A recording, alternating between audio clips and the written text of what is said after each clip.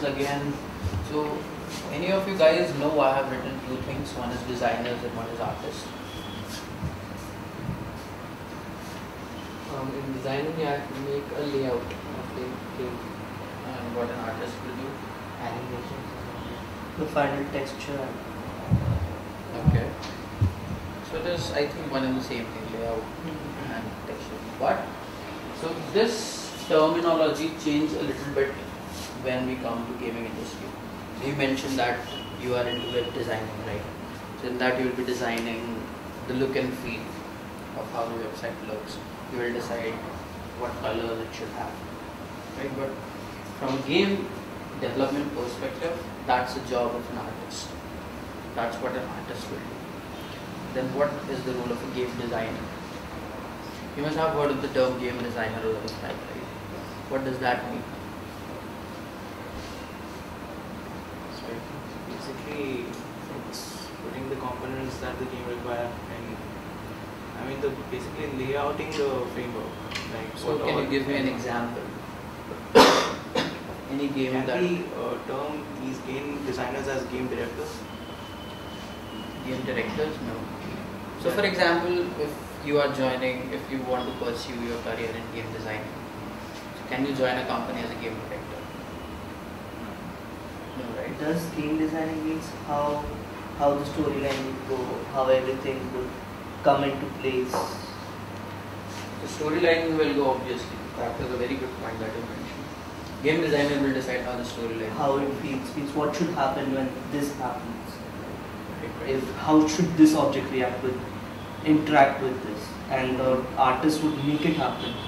But how it should be doing it, a designer would think. Right. That's precisely what a designer will do. If we have to, let's consider an example of a highly popular game that is there recently, is Angry Birds. Right? So what will a designer do in that? Design the structures, like where a pick should be placed, or Yes. the whole design where exactly should the bird be hit, that everything falls in a one. No, so the first part that I mentioned is right. Like a designer will decide where, for example, pigs should be placed. Right. A designer will decide how many birds should I give. A designer will decide in this level, this is how the box will be arranged. Basically, the mechanics and the rules. Mechanics, rules, and things like that. That's a very good term that you have used. In fact, that is one term that is used in the industry very frequently. So a designer will be something who will design mechanics. As you have mentioned, it will also design storyline. It will also design that will basically obviously answer the question how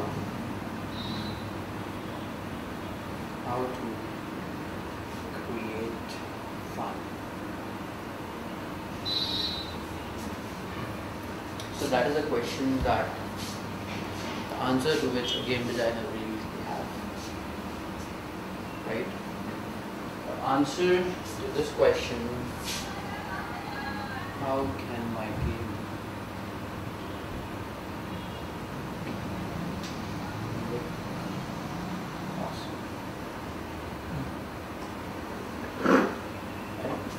that is a question which will be answered by an artist. Right? So basically, look, fun, mechanics is the most important thing. Right? So designer will say this is how I can create fun. An artist will say this is how it will look awesome. A programmer will take both of things and will write something. So it is code that is going to design the mechanics. He's going to write the code which is going to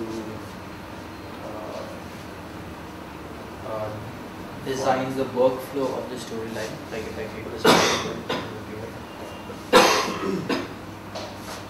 and there's one more term that is used in the industry which is called as gameplay.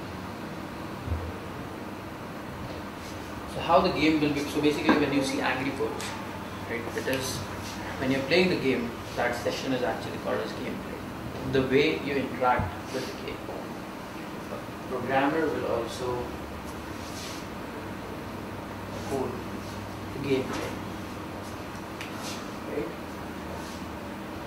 Programmer will code the gameplay from the artwork that will be provided by the artist. For example, you have written the dialogues in the storyline, different kinds of dialogues. A script writer, for example, right? An artist is going to create the actors for that, right? And the programmer is going to put all those artists inside the game. Okay, that looks good. Okay, can I clear this up? Yeah. Any questions till now? Okay.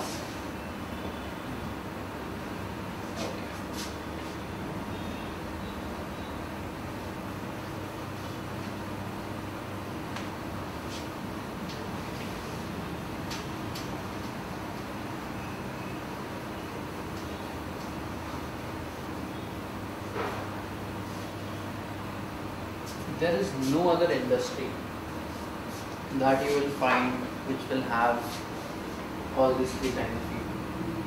Artist, designer, and programmer. If we consider, for example, software development, let's say, Infosys, for example, they are not going to have designers, they are not going to have artists. They may have artists, but they are, for example, creating a software in which they have a user interface, then there may be an artist who will design, this is how the button will look, for example. That's boring. You may have the movie business, right, on which there are going to be designers and there are going to be artists. They are not going to be programmers. Even if you consider animation, animation is mostly artists and designers, basically the script writers. Programmers plays a very, very low role. For example, there are a couple of companies, for example Pixar, who write their own software. For example, 3D modeling software they write, similar to Maya that I mentioned. They do a lot of technical stuff, right? Because they don't want to be dependent on, say, Autodesk Maya to incorporate a couple of features. Right? That's why the kind of movies that they create are very, very. So basically, they set the standard in the industry. Right? But game development is something in which all these three kinds of people come together to create something which is really awesome. Right?